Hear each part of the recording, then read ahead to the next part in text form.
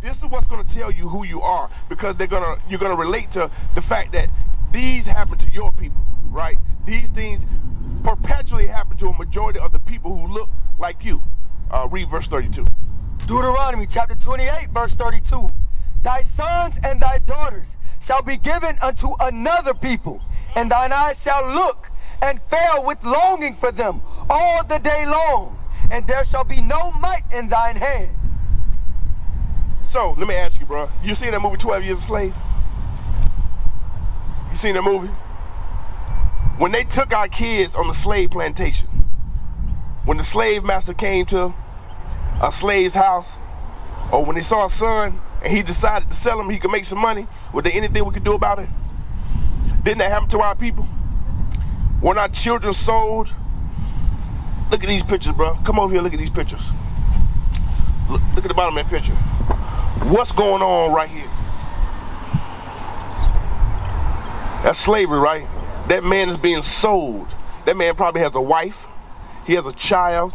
But the Bible says he will have no might in his hand to do anything about it. They could take you from your mother and your father. And when the slave master had an opportunity to make some money, he didn't like the way you acted. Maybe you were a little rebellious. Maybe you had a spirit on you to raise up your people. He'd sell you off and get rid of you, and there was nothing you could do about it. Teacher. Who did that happen to? Teacher. That happened to us. But that's in the Bible. This is thousands of years before that actually happened. This was written by Moses. Y'all know who Moses is? Y'all know Moses was a black man. So this happened thousands of years. We're gonna keep reading. Thy sons and thy daughters shall be given unto another people, and thine eyes shall look and fail with longing for them all the day long, and there shall be no might in thine hand. The Bible says you be given to our children will be given to another people. Who sold us? When our children were sold, what people bought them? White people. What people sold them? White people. White people, plantation owners. They owned the plantation. They owned the ships that brought our people here, right? And the Bible said for breaking his commandments, he was going to allow that to happen. Let's go to verse 48. Deuteronomy chapter 28, verse 48. Therefore shalt thou serve thine enemies, which the Lord shall send against thee, in hunger and in thirst. The Bible said in hunger and in thirst we will serve our enemies, because white people aren't the only enemies we got, right? Who owns that store? Arab man owns that store, right? Now, all of these black people, we know you got the projects up the street. Every project's got a little store in it. Do any of our people own it? Any black people own those stores? They work in there? Do they own it? Is it there? Do they own it? They don't own it. They work. They'll let us work. They'll let some of us work in there, but we don't own that store. We don't control what goes in there. We don't control when it opens. We don't control when it closes. Right? We don't own that store. Right? They said we would go, but God said that those people are our enemies. Read what you got. In hunger and in thirst and in nakedness. The Bible says in hunger and in thirst. So if you want something to eat, when you go to these stores, when you go to the grocery store, when you go to Walmart, do black people own Walmart? Food Lion, Safeway. We don't own any of these stores. But the Bible says that when we want to eat, we have to go to those stores, but we don't own them.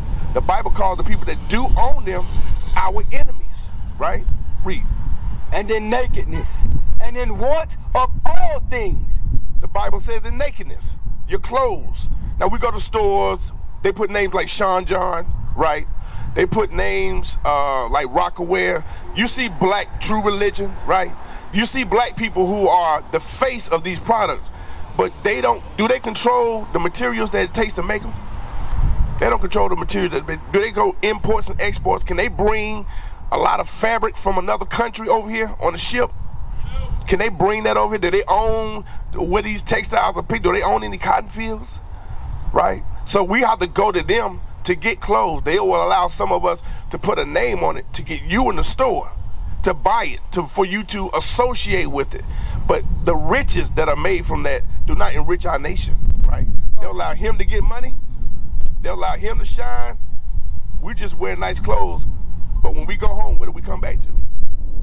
We fight our way in here, we fight our way out, right? We come back to the same broken neighborhood that we live in, right? Read what you got. And in want of all things. The Bible says in want of all things, right? The schools we go to, we got some black teachers, right? Black principals. But do they decide what you teach? Do they decide what the teachers teach you? You ever heard of critical race theory? Let me ask you this question. You in school right now? What grade you in? 11th grade. 9th grade, okay. Tell me about slavery. What do you know about slavery? Do they teach y'all slavery in school? What do they teach y'all? Slavery teach us how they got on the boats, how they stuck on the boats. Right. Right. Cotton fields and all that. Right. It's sad. What do they teach y'all about the people who did it? People who did it. Who did it? What do they teach y'all about the people who would go to another country? What do they say about those people who would stuff men and women on it? And we need to think. Where's the picture of the slave ships? Let me get over here, bro. Look at the bottom of this, bro. Look right here on that ship. These were regular cargo ships, right? These were cargo ships. When they implemented slavery, they refitted these ships from moving product to moving people as product.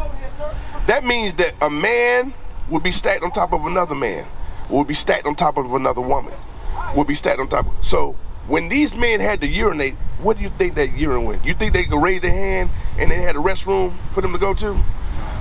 The trip would take months. When they had to defecate, what do you think that would fall? These men were naked. If a woman went on her menstrual cycle, what do you think that blood went? Right. So when they're teaching you slavery, what are they telling you about the people who would do something like that? Do they even talk about the type of man or woman it would take to do something like that? Because God says that you're enemies. Do they teach you that these people are your enemies? And I'm glad you do, bro. You're in the right frame of mind. But the teacher tell you that these people are your enemies. All of you black kids in my classroom, the people who would do this is what an enemy would do to us. This is what an enemy would do to a slave. Do they put that into your mind? Bring it out. They're not going to do that, right? Right. But God said that you're enemies. Right. God said that these people hate you. Bring it out. That's right. And I'm not telling you that for you to do something to them, but I'm telling you that to open your mind to what the Bible says, because what you need to know is the Bible is a real book. Right. We're reading history that you can point to and that you're being taught in school, right? Right. Let's go to verse 68. We're talking about the ship. We're gonna go to verse 68. We were just talking about slave ships. Do you know slave ships was in the Bible? Read what you got. Deuteronomy chapter 28, verse 68. And the Lord shall bring thee into Egypt again. The Bible, when the Bible says Egypt, you heard about Moses? How he gathered all of God's people and took them out. What were they doing in Egypt? They were slaves, just like we are now. They were slaves, all right? The Bible's going to explain it. Listen to this. Exodus chapter 20 and verse 2. I am the Lord thy God, which have brought thee out of the land of Egypt, out of the house of bondage. So Egypt, the word Egypt means house of bondage. Let's get straight to the meat. We're going to go to verse 68 again. Read that from the top. Deuteronomy chapter 28, verse 68.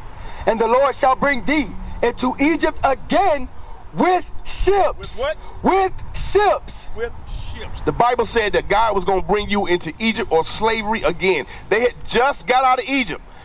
The Bible says, Moses told the people, God's going to take you right back. You just got out of jail, but God's going to take you right back if you don't do his commandments. And he's going to take you there with ships. When they left, they walked through the Red Sea, correct? So he wasn't talking about the Egypt in Africa.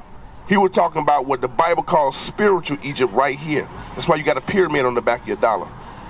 That's why they got the all-seeing eye on the back of your dollar. That's why they got obelisks in almost every state. They got them in Washington, D.C. That's why these symbols are here for you, so that God's people, when his prophets came back into the earth, they could point these things out so you would know who you are. The word African American is made up. That's the name of two white men. When you call yourself an African American, you basically call yourself a slave because you're taking on the name of two white men. And you couldn't come, first of all, you couldn't come from two men, right? Right. So the term black, that's just a color in a crayon box. There's no such thing as a black man. There's no such thing as a black woman. Get Deuteronomy 7:6. So according to the Bible, you are an Israelite because your history matches the prophecy in the Bible. But this is what God says about you, regardless of the condition we're in now. This is what God says about you, us, about his people. Deuteronomy chapter 7, verse 6. For thou art an holy people unto the Lord thy God. The Lord thy God hath chosen thee to be a special people unto himself above all people that are upon the face of the earth. We read in Deuteronomy 28 and one day, if we listen to the commandments, God was going to place us above all people. Why? Because he chose us. We were a special people above all people upon the face of the earth, but we broke his commandment. We used to scream black power while Heron was pushed. But at the end of the day, nothing's in vain. IUIC has been given a vision. The tents of Judah has risen. Many has attempted the mission, minor murmuring, omitting, and missing the mark. Just reading that he had the flame of fire in his eyes gave us the spark. We on Paul's mission. We out on the road, purple and gold, from Mexico, Cuba, Haiti, Ghana, Sierra Leone. 144,000 boots banging, concrete crackling. These are how men repented at heart. The scriptures is proof. IUIC, we deliver the truth.